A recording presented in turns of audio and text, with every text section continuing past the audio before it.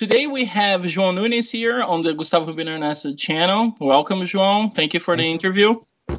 Thank you for the opportunity. Why did you become an ESL teacher? Yeah, so basically, I finished my master's degree in linguistics. I heard great course, great people. I heard that too, coincidentally, yeah. And yeah, the job search was a bit complicated. You know, PhDs are scarce, and they're not always what you want. Specifically, I wanted to deal with phonetics and phonology, so the sounds of the English language, and there wasn't much offer, honestly. And so instead of just me being at home and staying at home looking for jobs, I tried to diversify my curriculum. And with the level of English that I have, I thought that it might be a good thing to teach English. I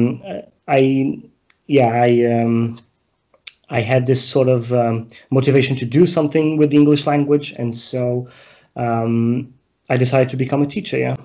All right, sounds great. But how did you get started? Which course did you go to? How did that happen? So in the beginning, I looked online what type of courses people usually ask in international schools or private schools, and they're usually the TEFL, the TESOL, and the CELTA course. And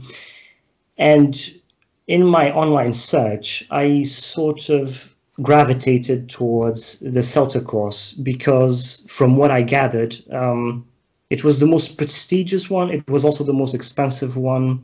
It's the one that is most widely accepted in worldwide. And so in terms of my chances of becoming an actual teacher after the course, I decided to do the CELTA course through the International House in Lisbon. Because of the pandemic, of course, I had to do it online. Yeah. And getting to that note, you said worldwide, but how is the situation of ESL teaching in Portugal right now? Or how do you see the situation? Right now, everything is gravitating towards online settings. In terms of the quality of the ESL teaching, my personal experience and from what I understand of people who go through public schools is that in public schools, it is, if you are a brilliant student and you are really motivated, it's fine. They teach you appropriately, of course. Everything is state sponsored, but private schools can offer you a sort of attention that public schools just can't deal with. So you can have tutoring, you can have the classes are smaller. The materials provided are much better because they are made by Cambridge and Oxford. So these are institutions that do these materials and do these evaluations and exams already very well established. So I would say that, yeah, public schools are okay, but of course the private schools are much better in terms of the private language schools, not private schools, private language schools specifically, are a bit better, yeah, in that regard in teaching. And I think that the screening towards the teachers might be also a little bit better. So the quality of the teachers also can be, a bit better. Would you say they're younger on language centers than they are in public schools? I had that problem when I started. I saw that they were younger, they were motivated, they wanted to learn new things or new methods, while in public school, you know, the old rag or someone that said the verb to be for 5 years. Definitely. I wouldn't say that it's only old people teaching in public schools, though, but if you don't go through a bachelor of studies in education, you can't go to a public school.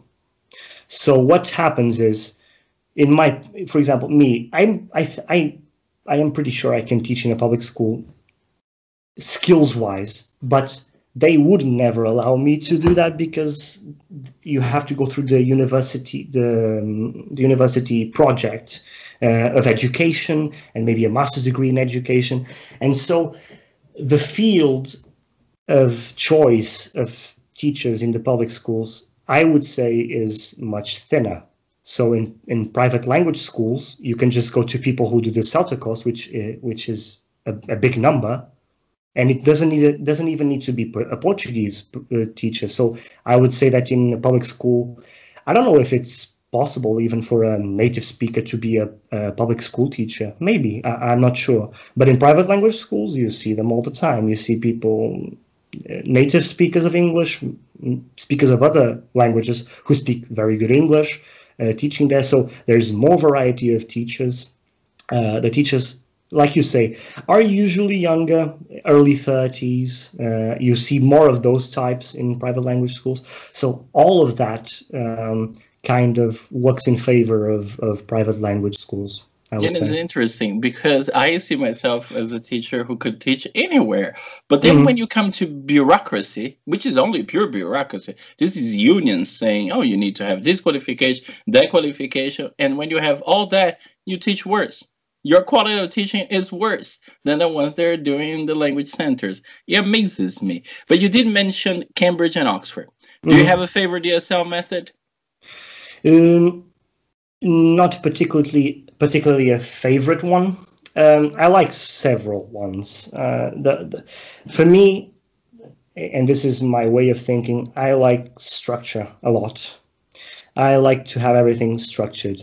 So the structural approach to teaching English, for example, where you have to teach the verb to be before you teach the present continuous, because the present continuous mandates that there is an auxiliary verb in the verb to be. These sort of structures, I think, for me, helps me teach, helps me understand, and I think it helps the students understand a bit better the context in which they're learning the language. Okay. I also like the communicative language teaching. So this approach kind of gears the students towards a way of learning language through communication. And I think that is very important. I have a student in a beginner level, A1, pure beginner. And we started with that. I didn't start the classes by teaching the verb to be, or the verb have, or the verb to do. I started with presenting yourself to other people. So, what's your name? Nice to meet you. How are you? So, from the get-go, in a beginner level, we kind of teach the student how to introduce themselves, how to say their name, ask the other person's name, introduce a third person to the conversation, or what's his name or her name. And you in these simple conversations, you already have questions with what, you have questions, you have the verb to be, I am, or what is your name, you have possessive adjectives, you have all sorts of different things only through a pure communicative approach, right? And how old is the student? The student is 17. 17. Okay. So she already went through the public school, but yeah, I mean, start from the beginning. Just do all the courses in English, so you can have the best type of English that you can learn. Yeah. Also, another approach that I like, another method, is the task-based learning. So that is very relevant in order to, like, I like the fact that you can give a student a task that they find interesting to complete, because it motivates them to learn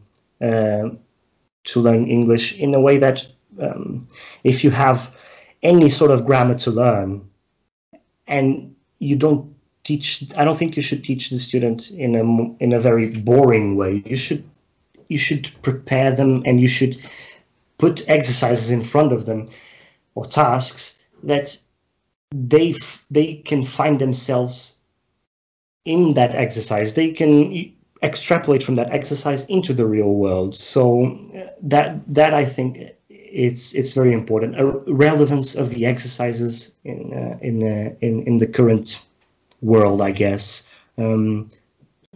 Yeah, basically being relevant to the student. You can't teach adults, 50-year-olds or 60-year-olds, based on children's books, right? Because it's not very interesting. You should teach them, like I had in my CELTA course, I taught adults in their 50s, 60s, and even 70s.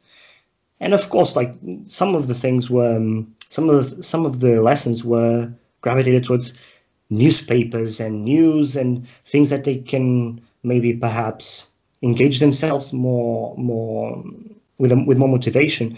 I wouldn't give them exercises that would be geared towards teenagers, for example, where you talk about, I don't know, sports or something that, I mean, it's not that the adults don't interest themselves in sports, but it's that it's more relevant to teenagers because they are surrounded with sport during their teenage years. Yeah, I completely agree. And in that note that you explained on the different students that you have and the different materials, what are the essential qualities you think an ESL teacher should have? For me, it would be, first of all, patience. That is something that I had to learn because when I start, actually, this is something that I like to talk about because, I mean, it's relevant to me because I always thought that I was very impatient, and I was very impatient. I didn't have patience to teach people, and when people didn't understand something that I said, I would lose interest in the conversation because they're not keeping up, right? So I was very impatient, and I learned to be patient. And the feedback that I got during the course was that I was very patient. I was very surprised with that. So patience is definitely one of them. You have to be prepared to dump down everything, even if it seems ridiculous to you. Also, something that I think it's important is, of course, motivation to do something is also, I think, very, very relevant. I think we all know about like you said, the old public school teacher who's fed up of teaching students, whether it's from 7th grade or 12th grade. I don't think they're very motivated at all sometimes, and that reflects in the quality of the lesson. So motivation would be something that you would have to be a teacher, because if you don't have it, the quality of the classes will definitely decline. And Yeah, I just thinking, which other characteristics marks you? Because patience is something that every teacher says straight away. But I remember that my father, when I started in the profession, he said there are two things that you have to understand as a teacher: humility. You have to be modest. I'm definitely not as a person, but in the classroom, absolutely. Yeah. And you have to explain things like they're 5 years old. Yeah. Doesn't matter if it's a CEO, a CFO, you have to explain as a 5-year-old. It works. It really works. Humility is a very good point. Actually, the owner of the private language school that I teach at, he said that, and I completely agree, that you have to be prepared to admit your mistakes, and I think that's very important. If I make a mistake in a class and I notice it, I will absolutely bring it up in the next class and say, sorry, this was wrong. This is the correct way. Let's make sure you understand that this is the correct way. So humility is very important. You can't be an arrogant teacher, because it will go south very fast, I think. And I think the students like when you don't know something. I have noticed, like, a couple of times they ask me what the meaning of that word, and I go like, oh, all right, that one is a doozy.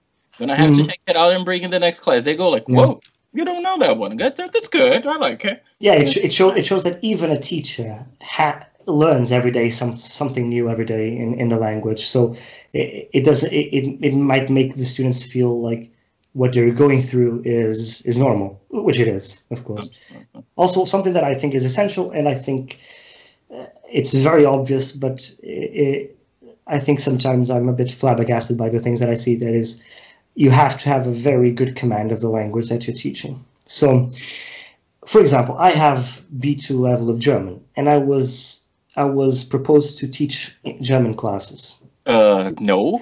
So that wouldn't work. What happened was, I think that I would be able to teach the basic beginner of German, but it would never be to the same standard of my English classes, it would never be able to be in the same level. And because of that, I just plainly refused. Until I have a solid and confident command of the language, I would never be able to feel comfortable teaching German, for example.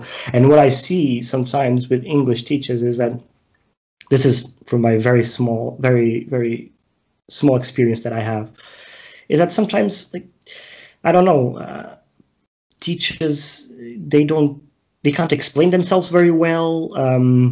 They sometimes get lost in their own words and explanations, and I mean, it happens to everyone. Of course it does.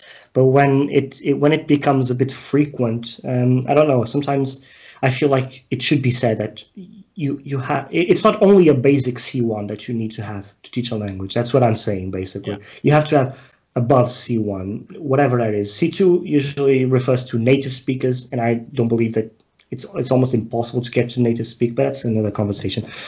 You have to have a better than a basic C1. Like if you pass a grade in a C1 level class, I don't think you're right then and there, you are immediately ready to teach a class. Maybe why, if you are a brilliant student, the brilliant students are always capable of doing something that the average student doesn't. But yeah, that would be something that I recommend. So you wouldn't see, because I have the firm belief that a teacher should speak the student's L1.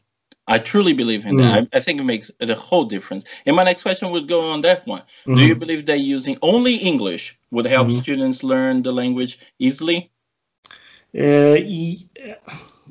So I think it is very important that you have the students L1, because if things go south, I think you should be able to explain it in their native language. However, having a native speaker of English, or a person who literally only speaks English, that was my German classes in university. The teacher, the professor, she knew Portuguese. She had a C1 command of Portuguese easily. Of course, she had a thick accent, a thick German accent, but she could have a bureaucracy to talk easily in Portuguese, but she never spoke Portuguese in class. Never, not even. She dumped down a lot of stuff. Even if you didn't understand, she would dump down. And if you didn't understand, well, tough luck. Just go to the dictionary, try to find context to understand that word. But I will not speak Portuguese. Never, never. We would speak among each other in the class, of course, but she would never speak Portuguese. And I think that is very important. It gives the students more exposure to the language, of course, which in turn helps the student acquire the language a bit more easily. Yeah, I would say so. It is very important to leave the native language out the door when you enter the classroom. Just use the English language. That is the mindset of the school that I teach. Once you enter the school grounds, not even the class, the school grounds, it's English from then on. And if you're learning another language and you find the teacher in the hallway, you speak in that language, not in your native language. Yeah. So it's very important. So that would go to the next question, which would be, which language should teachers use while giving instructions? Even grammar, would you go like a perfect present? You wouldn't teach in L1. You go straight to L2. No. I would give the students the instructions in, for example, for exercises, obviously instructions in L2, and in teaching grammar, I would teach everything as well in English. For example, teaching a present perfect, it would start with context. All of it is within context. A text that uses present perfect, for example, then introduce a rule, and then introduce exercises, something like that, very basic. That would all have to be in English, of course. For example, I have a beginner student. I always speak in English, but I kind of I can see when she doesn't understand something.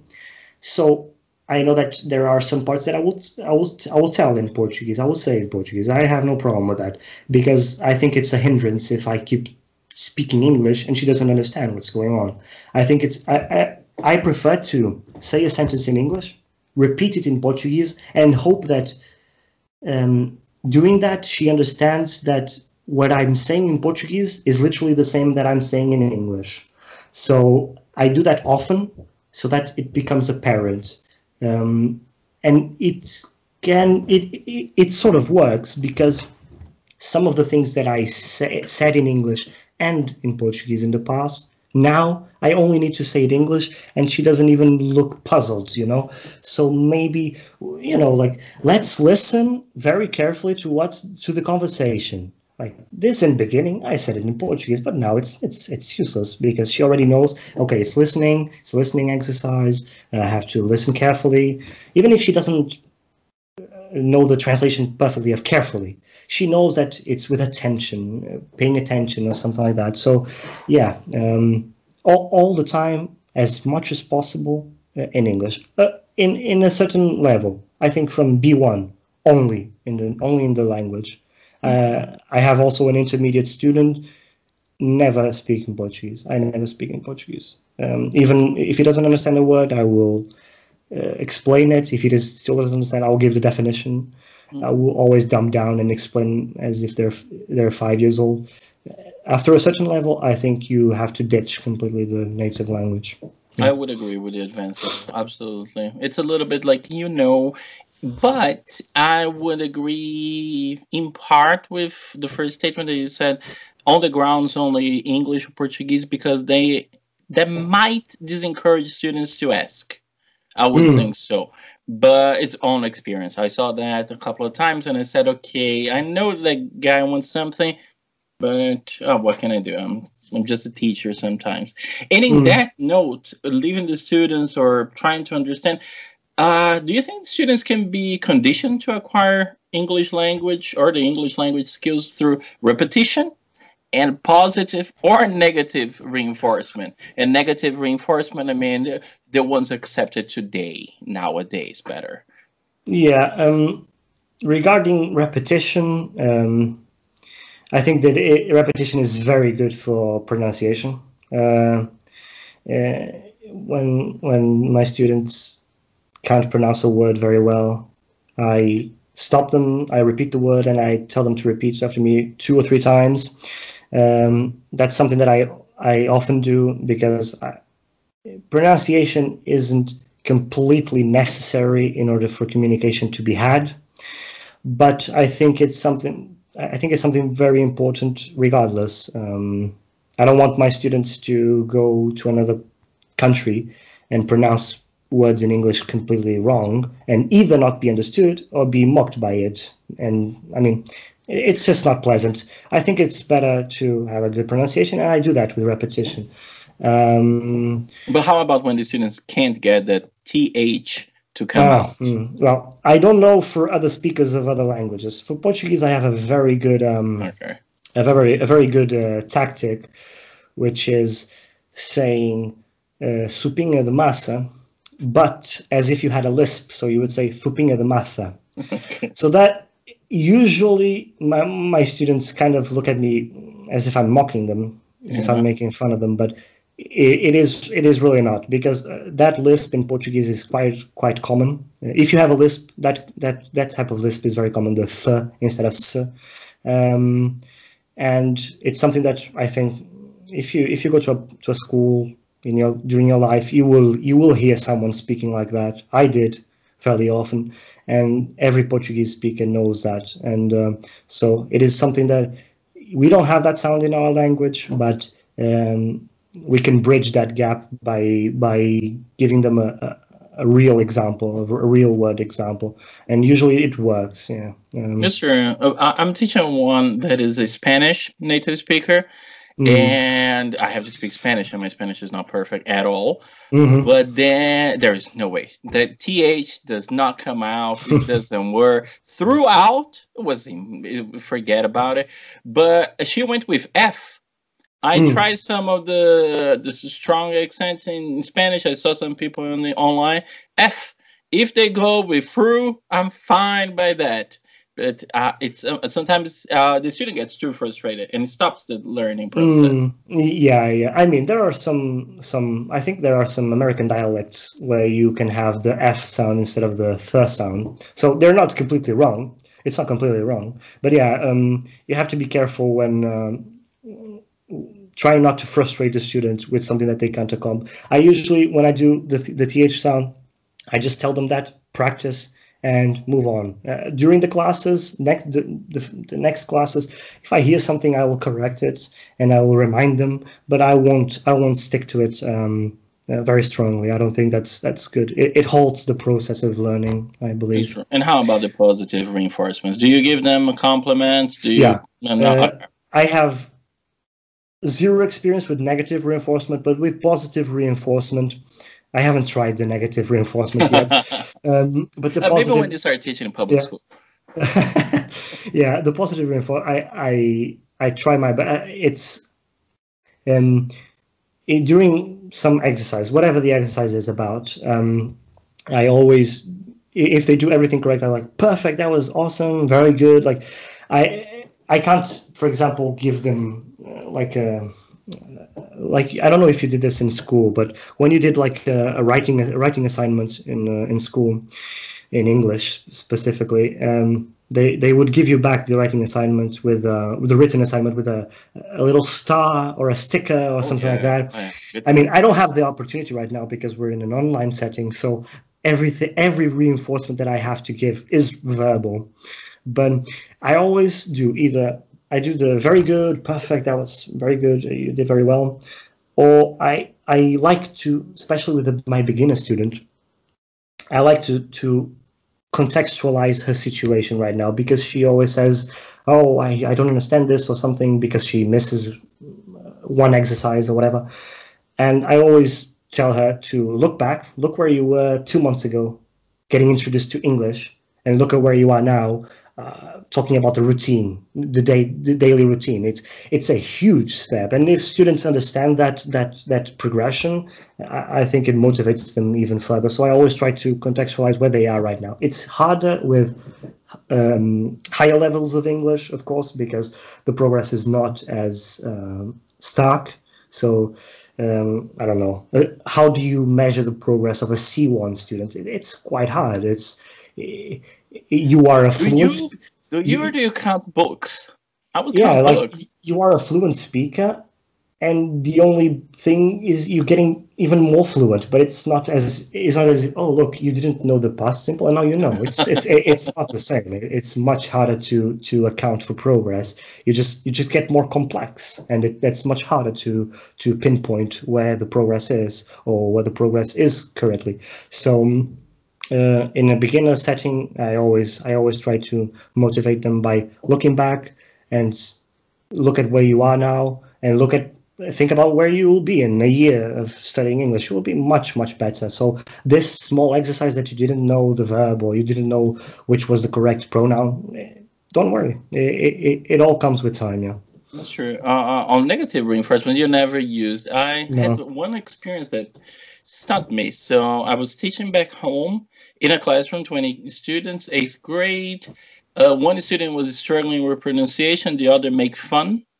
I spoke to the one who made fun in Swedish. And I asked him, so you think you're as smart as then? Could you answer my question in Swedish? By the way, I said, my shoes are blue in Swedish, something like that. And years passed, and this student got to me to Facebook, and he said, Tish, thank you for the humility lesson. I needed that one. I still keep it in my mind. The guy's finishing university now, so that makes two things. It worked, and I'm getting old. It hurts. Yeah. Time never stops. Unfortunately. But let's go. In your experience, can students' mistakes be predicted? If I'm teaching a native speaker of my language, yes, I can predict what types of words they will have problem pronouncing. I can predict whether they will have more trouble with certain words. False friends come to mind immediately, like library. It's not library, it's biblioteca. It's completely different. It is limited, but to a certain degree, yes, you can predict students' mistakes, and you should be able to predict mistakes, because I think when you prepare a lesson, it doesn't need to be in too much depth, but when you prepare a lesson, and you have, for example, a reading exercise that you're going to do, and you're going to read like 5 paragraphs, I think you should go through the text yourself as a teacher and kind of try to predict where the student will have trouble. Does he know this word? Does he know this word? If he doesn't know, how am I going to explain it in the best way I can? Is he going to understand the context of the text? How can I simplify the text in order for them to be able to understand it better? All of those things should be kept in mind in the teacher's mind. Yeah.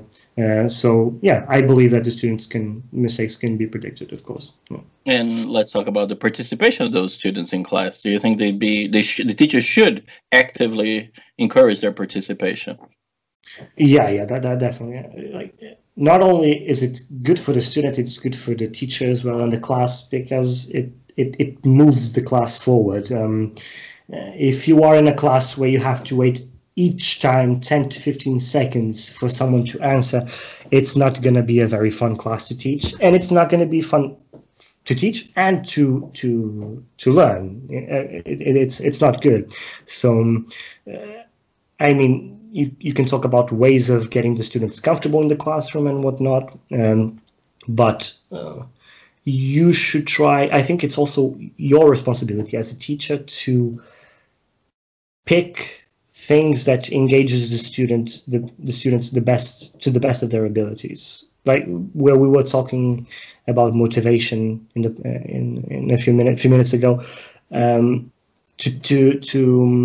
about the tasks that you put to your students, it is important that they're relevant because of that as well, because it encourages participation. You can't just expect the best student to always participate, because otherwise, how are you going to evaluate your students? How are you going to have a mental image of every student?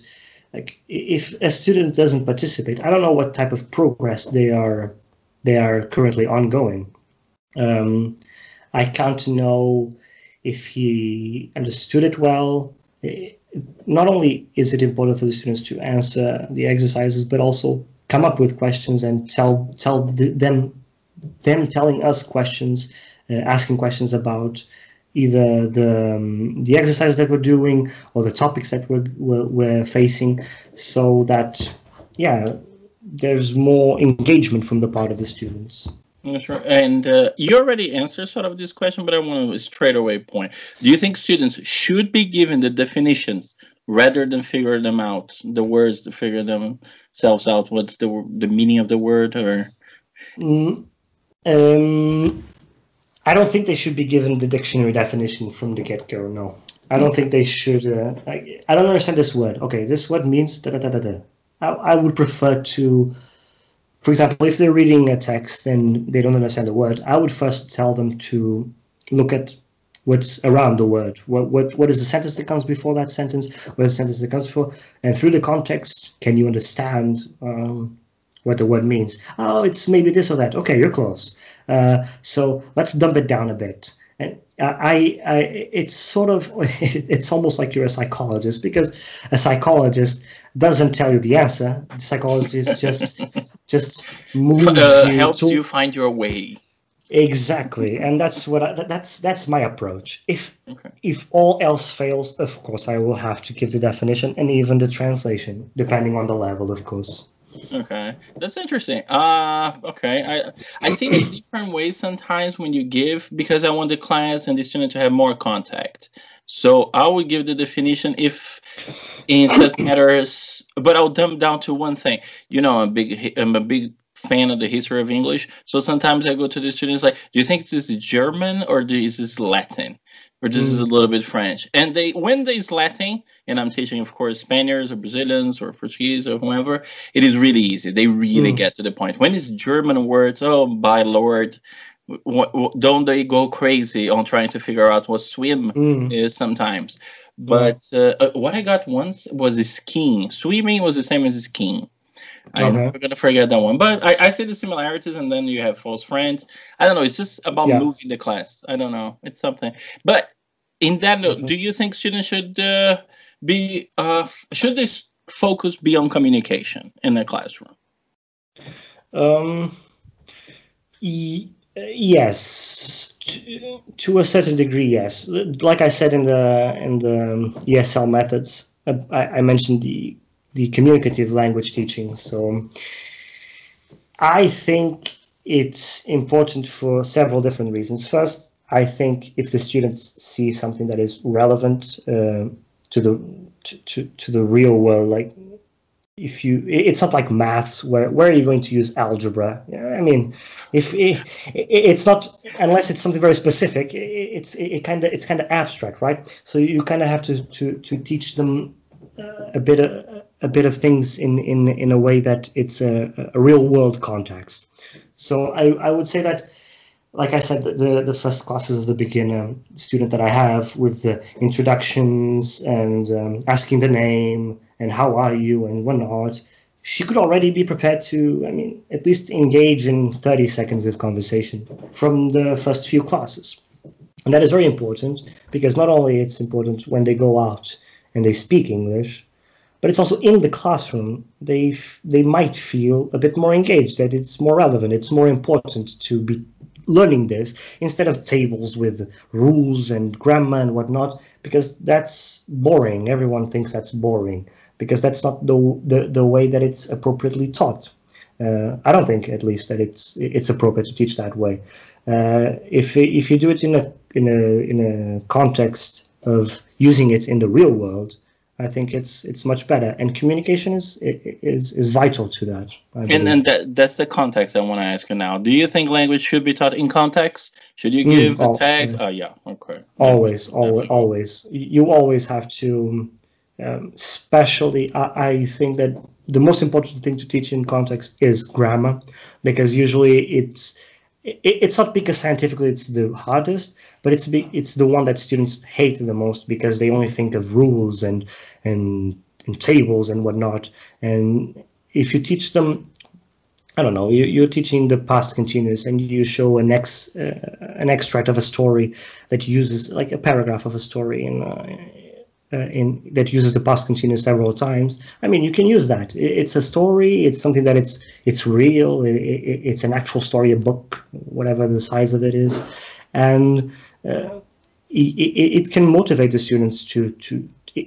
I think it definitely does motivate the students to to to be more motivated to learn the language, because if you teach them things in an abstract way, you're going to lose them very fast, I believe.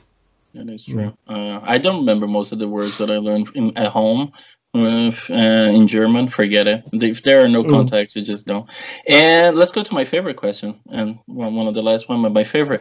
Do you think verbs are the central focus of language? Uh, Maybe. I mean, verbs are extremely important. They convey the information, the events, the actions, whatever it is, a set of words that we call sentences. Um, yeah, like, verbs are incredibly important, but I think it's important to give them context around them as well. Again, as with everything, um, I don't know. Yeah, one of the classes that I had, uh, I was teaching common verbs, so have, live, work, love, and I just didn't present the verbs, gave them a couple of example sentences and the conjugation, and that was it. I gave them within a text. So within this text, you're going to listen to the verbs, you're going to be aware of them, and then we're going to talk about them after we've seen the verbs being used within a specific context. Um, and I didn't even need to translate any of the verbs from the students, from a beginner student from the get-go. She listened to the text, she read the text, and it was a fill in the blanks with the verbs, and she didn't even need for me to translate the verbs, because from the context of the sentences and the context of the text, she understood it quite easily. It was very That's good. that's fair. I would So, have done the sentence before, then the text together. I don't know. sorry. I would have done a sentence before and then show the text. I think just Okay, one yeah, sentence, just to get the hint of it, and then you go to yeah. the text. Maybe. Mm. I'm sorry to Uh, interrupt you. No, no, no. Yeah, I was just adding that verbs can be, of course, a focus of the language. I don't know if I would call it central. I think vocabulary, it's also extremely important. Like I mean, everything is important in language, I guess, but vocabulary and verbs, I think, would be my main choices. Yeah, definitely. Okay, and you mentioned before the average age that you get that you're teaching. So sometimes you get a 70-year-old, sometimes you get a 17-year-old. Do Oh you yeah. believe that there is a window of time in age in which a person can learn a language? Short answer, no. I don't think there is a time. I I okay. So there is a caveat to that answer, of course. So in my CELTA course, I taught only adults. I had 10, 12 students. Only one was 35, 40. The other ones were ranged from 50 to 72. And they all had started in their 50s, at least. Like the 55-year-olds started at 50, the 72-year-olds started at 65, 66. They all had 4 or 5 years of learning, and they all started after 50 years old. And some of the English that I heard from them was unbelievably good. So people who had very, very little contact with English in their youth and in their growing years, their adult years, they had very good pronunciation. They had very good use of English. They used the words appropriately. They didn't formulate nonsensical sentences. They had very, very good command. However, I think the earlier you start learning a language, the better it is to acquire it. Because if you start learning a language at 4 years old, when you are 18, which in worldwide is average for when you become an adult, beginning adult, you would have more than 10 years of experience in a language, which once you get out in the adult world, you already have more than a decade of experience with a language that will help you communicate with everyone else in the world. So if a 50-year-old starts learning today, and after 10 years, you're 60, okay. But what kind of utility will you have in the language? Reading, news, visiting other places. But for a 18-year-old, I think it's a much more prevalent thing. You can find a job, you can find your wife or husband, you can live in another country, you can do your whole adult life in another country because you learned a language so early in your life. But doesn't that matter with motivation? Because what's the motivation of a 60-year-old and an 18-year-old? As you said, as an 18-year-old, he is looking for a wife. She's looking for a... I don't know what their motivation is, but at 50, you're a bit tired, aren't you? Yeah, exactly. And the thing that surprised me the most were these 50-year-olds, 60-year-olds, and 70-year-olds. And when I taught that, what was their motivation, right?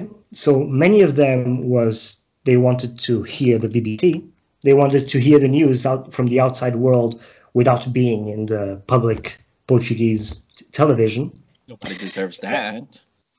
And a lot of them wanted to read books. So if you think about it, excuse me, a 50-year-old, it makes sense that they read more, at least in a physical way, the paper and whatnot. They read more books. And so for most of them, the motivation for learning English was to be able to listen to the news, not only listen, read, also the New York Times, the Telegraph, whatever it is, and to read books from in English. Yeah, so it was kind of surprising because, like you said, what is like after 50 you learn a language. I mean, you can love languages and that's your hobby. There are plenty of people like that. But it interested me. I would never think of a 50-year-old to learn a language to read a book, for example, or to read news or whatever. So yeah, it was.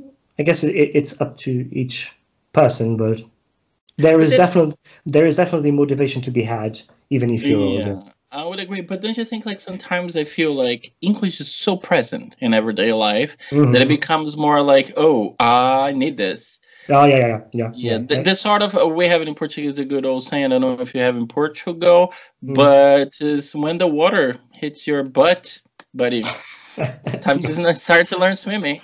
Okay, I don't know that. I don't know that You know another that one? idiom. It sounds very interesting. It's very Brazilian. It's very Brazilian. Yeah, I guess when those older students said they wanted to listen to the news, I guess that's something that they felt the need to. Like one of them had their children, which were already adults, even older than me, were living abroad in England and whatnot. So there is that necessity if you want to communicate with your family or a part of your family. Like if your son, if your children are abroad in England and they have kids, how are you going to communicate with your grandchildren? Of course, you have the native language of the parents, but if you learn the language that the grandchildren know, and in this case is English, which is awesome because everyone speaks English, or almost everyone speaks English. Yeah. That's right. And then I'm gonna go as with you had the example from England. Let's go to that one. Do you think that is better for students to learn in an immersive environment or context? Remind you that I know that you lived in Germany. Yes, okay, yeah. and my thesis was pertained to immersion programs. Yeah, yeah. This went back to a question that you asked me about, using the L2 only.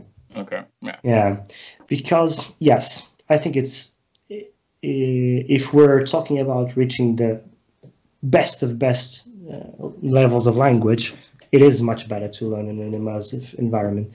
So an immersion program like they have there in Germany, where if you're in a German English school, 50% of the time you are taught in German and the other 50% is in English, the students will inevitably acquire a much better grasp of language much earlier.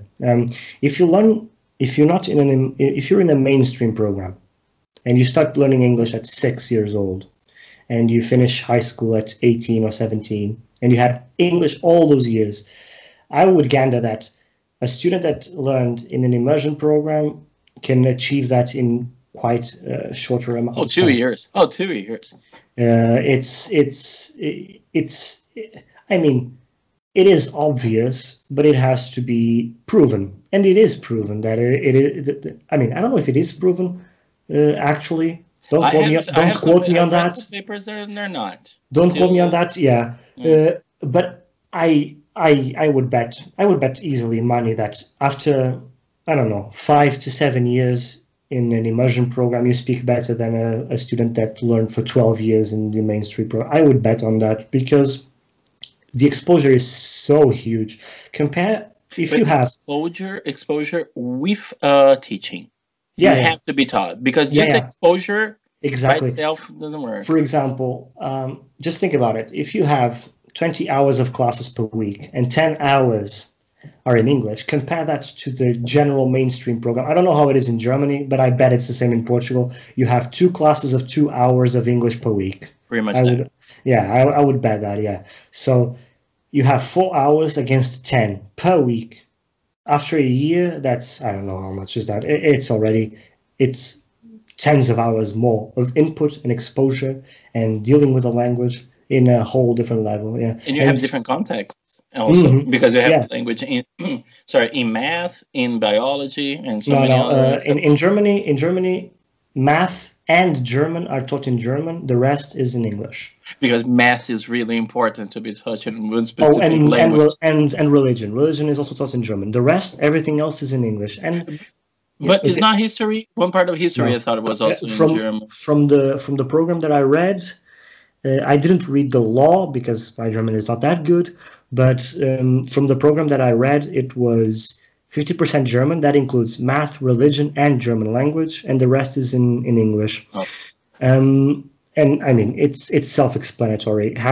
Having doubled the exposure, and usually these immersion programs, I don't know how often, but I would bet that they have native speakers of English much more often than the public schools.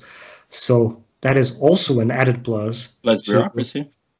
And also, it's better. It's better if you have a native speaker. Even if your English is perfect as a non-native speaker, a native speaker will always be better because, I mean, it's their language. Yeah. That's true. But not on the explanations. I can go with a little bit of the explanations, but yeah, you Mm. finish the numbers. Okay. Yeah. Joga, main question right now for those who are ESL teaching nowadays in Cambodia and are thinking, oh my God, why is this so important? Why is English so important? What is so important to learn English? Right now, as of 2021, English is the most widely spoken language and the adopted language for communicating with speakers of different languages. Maybe in 50 years, everyone will be speaking Mandarin. We don't know. We don't know. No. But for now, if you want to leave your country, if you're not a native speaker, of course, of English, if you want to leave your country and you want to visit other people and you want to live abroad and you want to work abroad, you have to have English. Period. I don't think it is a choice unless you're from Spain and you go to work for a 100% Spanish company in Germany and everyone speaks Spanish. Even then, I would say English is important because I mean, you could be working in a Spanish environment, but you're still living in a German one, and you would have to speak with the German people. So English is incredibly vital nowadays, and it's good because I teach English, so everyone needs it. So it's perfect situation for But now. would you defend the language as an easy one? When I say like important, for me, it's very important when I learn German or when I analyze Portuguese or Spanish, it goes a little bit off on me. It's just because why Mm, in English is so much easier. Why are we mm. going through so much trouble to say exactly the same thing? Yeah. First of all, it's easier for us because we've already have at least what 2 decades of English on our shoulders. So it's easy. Of course, I say it's easy English, but it all depends, of course, where you come from, Sure. and how much you learn, and like in terms of in public school or private language school. I would say those are different. I would say if you expose yourself to the language outside of the classroom, movies, books, whatever it is, if you're motivated to learn all of those things, it, for us in Europe, one of the most difficult languages is either Chinese or Japanese because it's so out there with the writing and the intonation and whatnot. If you are motivated enough, you are going to learn the language. You don't learn the language only if you if you want to learn a few sentences just to say that you can speak this language, but you don't speak the language, of course. Mm. Um, but yeah, But I'm I guessing mean, like people are getting lazy once they speak English. I heard like mm, even myself sometimes I just go like, okay, it's not worth my time learning this much. mm, I have to because I'm in a different condition right now. But sometimes I just see people coming to Germany and Volkswagen last year or 2 years ago, and I remember made English its official language. mm, So even a German company in Germany, their official documents are in English. So there goes for okay. you to understand the complexity of going through other languages. It's going to become something. I don't know. I know a lot of native speakers who are very lazy because everyone speaks English. Oh, native speakers of English, you mean? Yeah. Yeah, of course. And I mean, I don't blame them. I mean, I can't project my motive. I like learning languages, but I can't project that on others. But I can't blame them. I mean, if the whole world understands you, I think it sucks a bit because you can't speak privately. Like if you're commenting, if you're in Germany or whatever, and you want to speak with your mate in the streets in English, and you only speak English, everyone is going to understand you. Exactly. You can't speak ill of other people. I No, mean, you I can because I'm fairly certain that there's a very small percentage of people outside of Portugal that speaks Portuguese, and the chances of me finding a person that speaks Portuguese outside of Portugal, I mean, it's quite small. So I know that maybe I can comment on something that I wouldn't otherwise. But I that's mean, true. yeah, And I got busted once with my wife. We were in Namibia, and mm, in Namibia they speak English, German, and a mm, lot of people come from the neighboring Angola. oh, So we were sometimes around and we couldn't speak any language. There was yeah, nothing we could say. We just yeah, look at each other and was like, yeah, guess we have to make something here. But let's go to the last one. Shaka, yeah. do you have anything else you would like to say? A subject that we haven't talked about and something that you would like to address? No, I think they were very interesting questions, very interesting conversation. Yeah, I think you covered a lot of things. Yeah, It is a lot of things. those were good questions. Those were good questions. Yeah, I have to thank you. I have to thank my coworker here, Steven Mm. Sabetti. Some of the Mm. questions I stole from his master thesis. But, well, I'm giving it. So the credit It's is yours. all fair and square. It is I all think. fair. Joca, thank you very much for participating on the Gustavo Bernanasso channel, and you're always welcome. Thank you very much for this opportunity.